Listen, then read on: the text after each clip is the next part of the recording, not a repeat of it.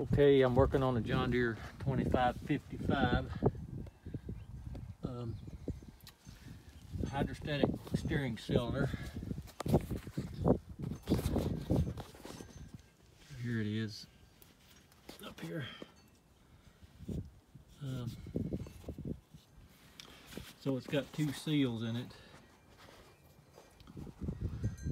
Well, actually, it has a wiper and one seal, looks like. There they are.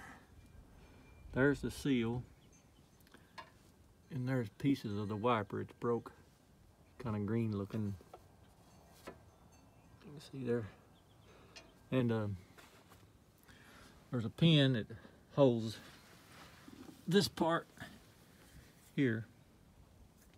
Just slips in there, and there's a pin that goes through it. Right there's the pin, and it's just got a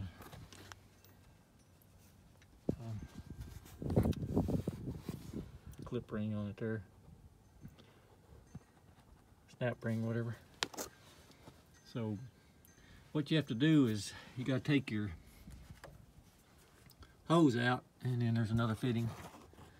You take that fitting out, that's what the hose is attached to, and you get a pair of, or you get a screwdriver, and you can reach in there, and this has a snap ring.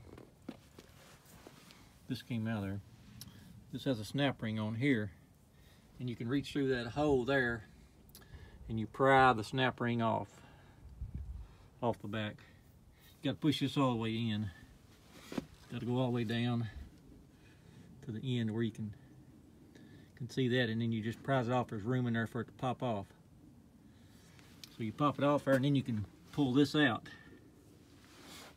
Pull that out, and then you got to rebuild it. And I'm not sure how that the snap ring goes back on there. I don't know if it fits in a groove. There's a snap ring down there. Guess you can see it there. I pulled it out, but put it back in there. I don't know if you stick it in a groove in there, and it, when you push that in, it snaps on, or if you got to run it all the way down and try to get it back on there. I was trying to get by without taking that end off, because it's got a big nut and you can't hardly get up in there to it.